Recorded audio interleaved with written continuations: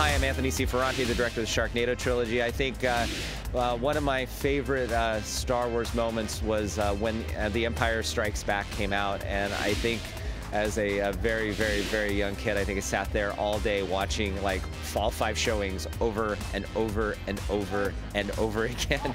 Star Wars was pretty amazing for all of us. You know, it was kind of the first big pop culture phenomena thing, and you know, I think it influenced all us geeks, and that's why we're making geeky movies now, because of George and his clan of crazy Force universe characters. Join me, and together we can rule the galaxy as father and son. EP's movie coverage is brought to you by Nintendo, makers of Splatoon for the Wii U.